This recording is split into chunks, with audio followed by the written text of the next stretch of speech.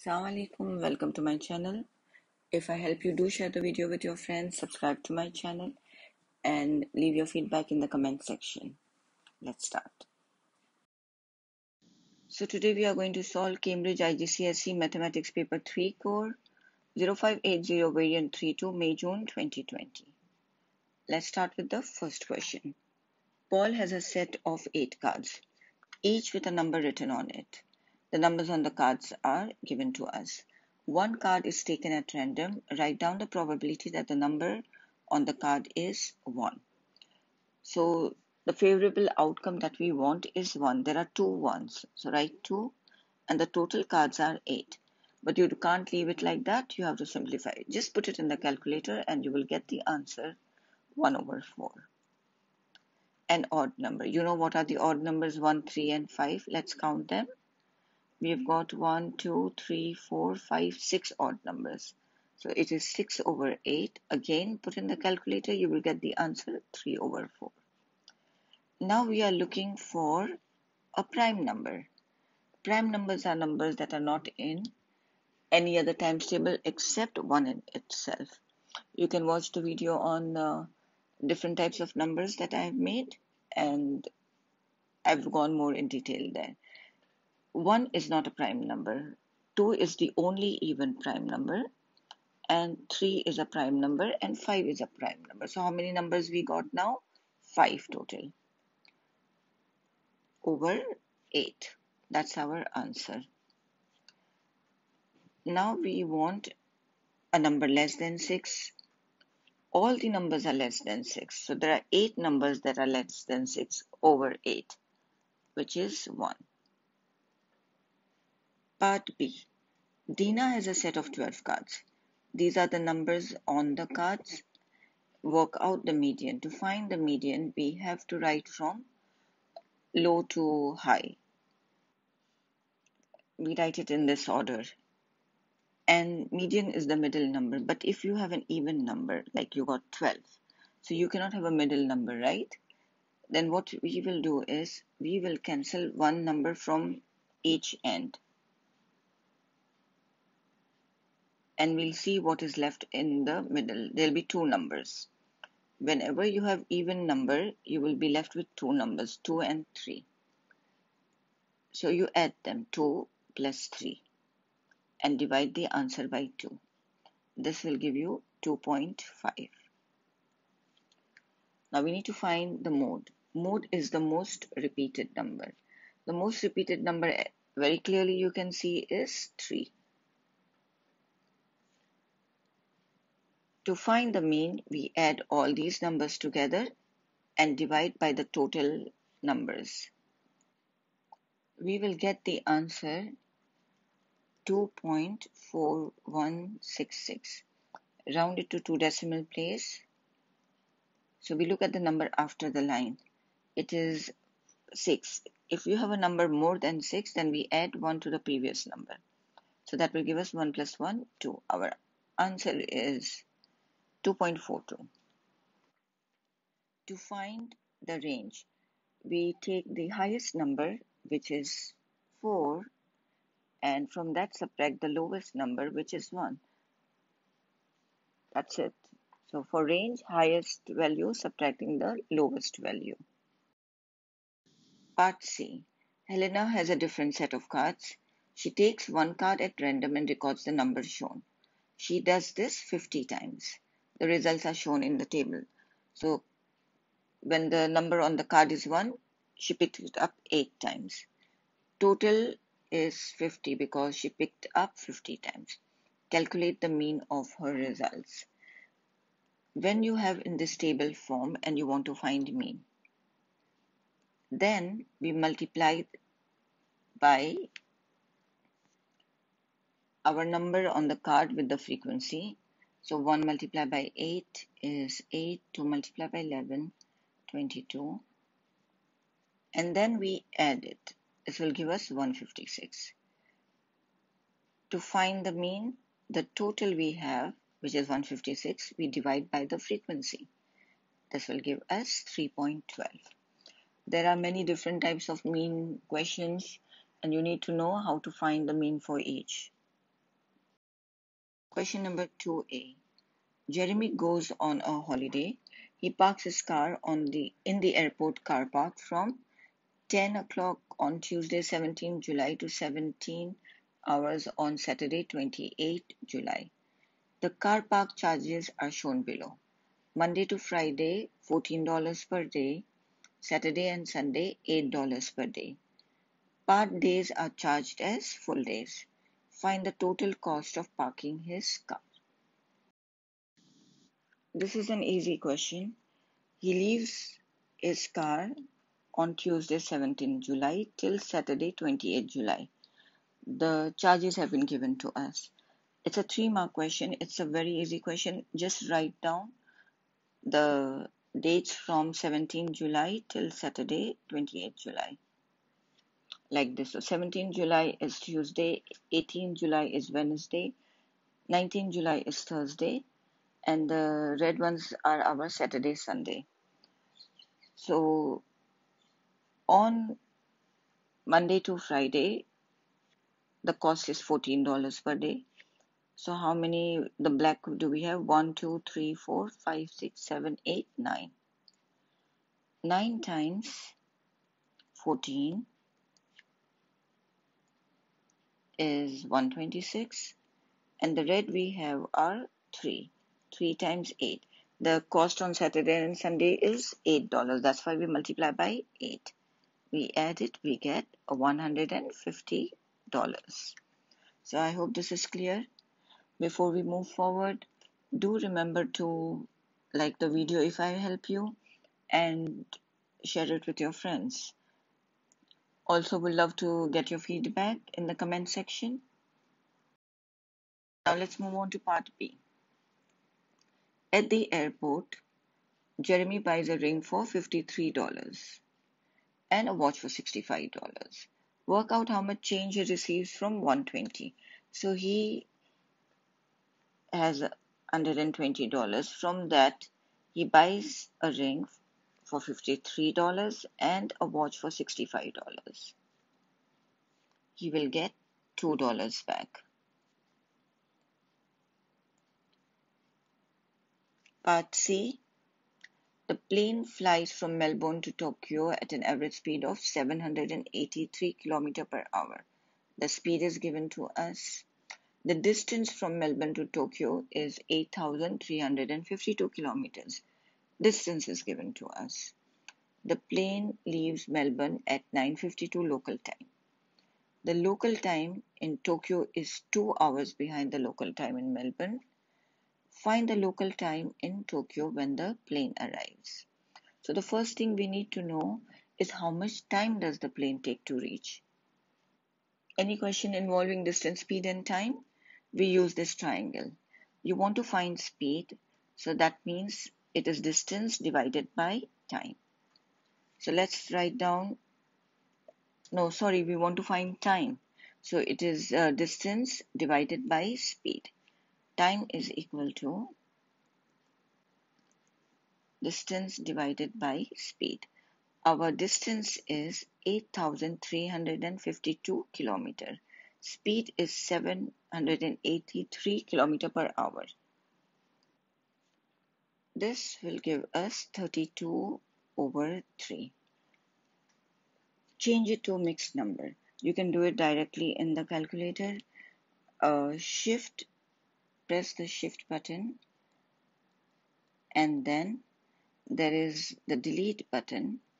Above that there is this SD.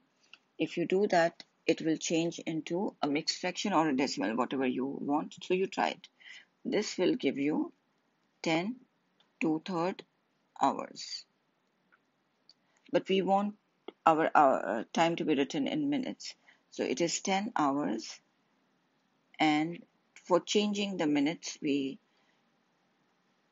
take 2/3 and multiply by 60. That will give you 40. So it takes 10 hours and 40 minutes. This can be done directly in the calculator. I will show it to you now. So when you put in the calculator, this is the answer, 8,352 divided by 783. After that, just press this button. All calculators have it. It will give you your answer in hours and minutes. So it's 10 hours and 40 minutes. And the other SD button that I was telling you about, shift and press this button whenever you want to change it into a mixed fraction or a decimal. So the plane leaves Melbourne at 9:52 and it takes 10 hours 40 minutes. This also I will show you to do in the calculator, but first I'm showing you manually. So we add it, we get 1992. We have to change into hours and minutes. You know, in an hour there are 60 minutes and there is 92 years. So if I subtract from here 60, I will get 32. And that 60 I will add to 19 to make it into hours. So now I have 20 hours 32. This is from Melbourne time, but Tokyo is 2 hours behind. So we subtract 2 and that will give us 18 hours 32. That is our answer. Now in the calculator, if you want to check your answer whether it's right or wrong, if you want to check the calculator for the answer, this is what I put in the calculator: 9 hours 52 minutes 0 seconds. We use this button. So write 9, press this button, you will get this square type on the top. Write 52, press this button, then 0. You need to write the seconds also even if you don't have. Plus 10 hours 40 minutes from here. And you will get the answer 20 hours 32 minutes. Suppose your answer is wrong, your calculation or something, no problem, write the answer directly, at least you'll get some marks. Part D. In Tokyo, Jeremy buys a bracelet for 2050 yen. The exchange rate is given to us. We need to calculate the price of the bracelet in dollars. Give your answer correct to the nearest dollar. Very common question, most repeated question. So we have yen and we have dollars. 1 yen is equal to $0.0125. The bracelet was for 2050 yen. What is the cost in dollars? So X is our dollars. We just cross multiply. We'll get X is equal to 0.0125 multiplied by 2050. Our answer is 25.625. We need to round it to the correct, to the nearest dollar. So that means we need a whole number, no numbers after decimal. So if your number is 5 or more, you add 1 to the number before. So 25 plus 1, 26 is our answer. In A, the plane ticket costs $680 plus a tax of 16%. Find the total cost of this ticket. There is an easy way and then there is a simple way. I'll show you the simple way first. So find 16%. 16% means 16 divided by 100 of 680. You will get 108.8. Add that to 680. And that will give us $788.8. But it is dollars, so there'll be two decimal after 2 decimal points. So we need to put a 0 here. This is the simple way. The other one is you want to increase something. So this is 680. And you want to increase it by 16%. So on the side, write 100 plus whatever you want to increase it divided by 100. You will get 1.16. 680 multiplied by 1.16 will give you the answer directly. You will not need to do this always once you start understanding. It is 16%, just write 1.16 and that's it. Question number 3.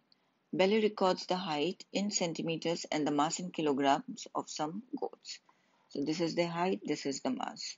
Some of our results are shown in the scatter diagram. The table shows 4 more results: the height and the mass. Plot these points on the scatter diagram. So we have to first understand the grid that is given to us. Here, for the height, every 2 lines make 1 point. Okay, so now we have 23. So 23 will be, this is 21, 22, and 23. And mass is 31.2. For the mass, every 1 point is 1 only, so 31 point, it's 0.1. So 31.2 will be here. And the next we have 30 and 33.5. So 30 is here and 33.5 is here. That will be, then we have 36. 36 is here, 2 lines make 1 point, and 34.6. So 34.6 will be here. And then 38 is going to be here, and 34.8 will be somewhere here. So we have plotted the 4 points. What type of correlation is shown in this scatter diagram? All the points are going upward, so it is a positive correlation. If the points were going downwards, like if they were this way, then that will be negative correlation. And if they were just scattered around everywhere, maybe a few points are here and here like that, that is no correlation. C1, draw a line of best fit on the scatter diagram. So we need to draw a line here. There's no hard and fast rule, it's a general line. Try to make equal amount of points on both the sides, and that will give us a line like this. Next question. Use your line of best fit to estimate the height of a goat with mass 32.5. The mass is given to us. Mass is this vertical line. 32.5 is here. So look at the corresponding height. Go down and you will get 26. If your answer is anywhere between 25 to 27, it will be accepted there. Now part D. Work out the percentage of the 12 goats that have a height between 26 centimeter and 35 centimeter. So now we need to find the height between 26 and 35 and write it as a percentage. How many goats have the height between 25? I just realized that this is 27. I wrote it as 26, but it doesn't make a difference. It's still accepted. Our answers are between 25 to 27. Okay, moving back to part C2. So we want between 26 and 35. So we have 1, 2, 3, 4, and 5. This is 27 and 35 is here. So there are 5 goats whose height are between 26 and 35. Total number of goats are, we count, 1, 2, 3, 4, 5, 6, 7, 8, 9, 10, 11, 12. To write as percentage, we multiply by 100. This will give us 41.666. Round it to 2 decimal place. This is 6, so we add 1 here. 41.67 is the answer. 41.67%. So this brings us to the end of this video tutorial. For question number 4 onwards, watch part 2. Thank you for watching.